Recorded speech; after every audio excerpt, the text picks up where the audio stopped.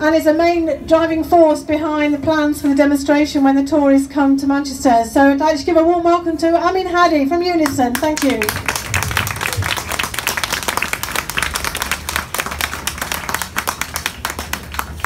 I just saw Boris Johnson step out into the steps of Downing Street just 15 minutes ago, and all you could hear in the background was "Stop the coup!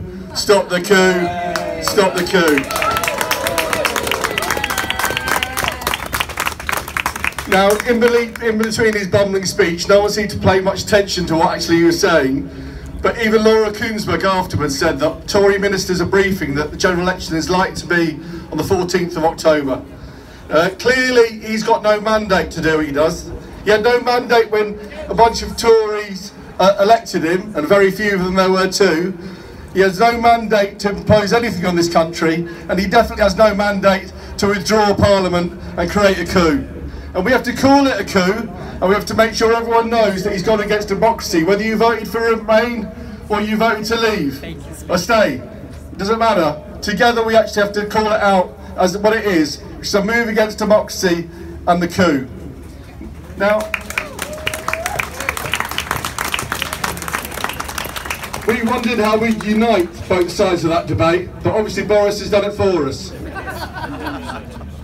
So now we have to move on to the next thing, really, because there are going to be a few weeks to make sure that we get rid of these Tories once and for all.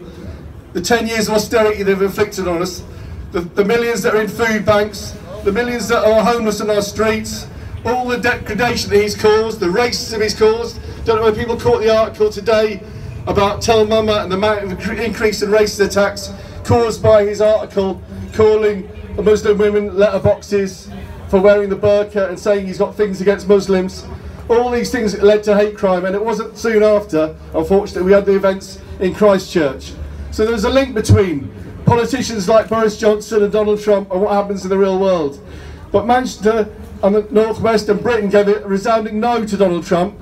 We will now give a resounding no to the politics of Boris Johnson.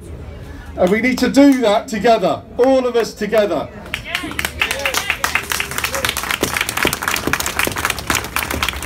Unison will be the forefront of mobilising people onto the streets in the weeks to come.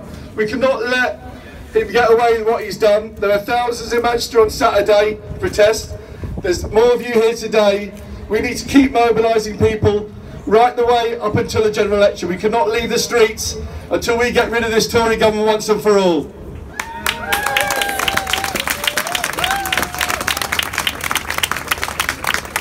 On the 20th, there is a climate strike. School students are striking about our climate.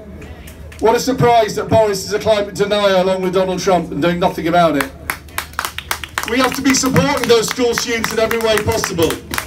I know that our council, and I know others, have called a climate emergency, but we also need to be out in the streets with them that afternoon and to join them in the streets of Manchester saying no to them destroying our planet and putting profits before the planet as a whole.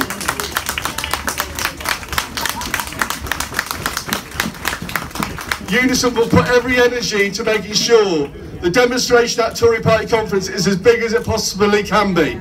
We need to make sure we block every street in the lead up to Manchester so the Tories can't even discuss whatever few Tories manage to turn up to Boris's funeral. And we need to make sure it's Boris's funeral. We need to make sure it's the final days of the Tory rule. And we need to make sure that we are the many, they're the few, we all win, and we stand together. Thank you.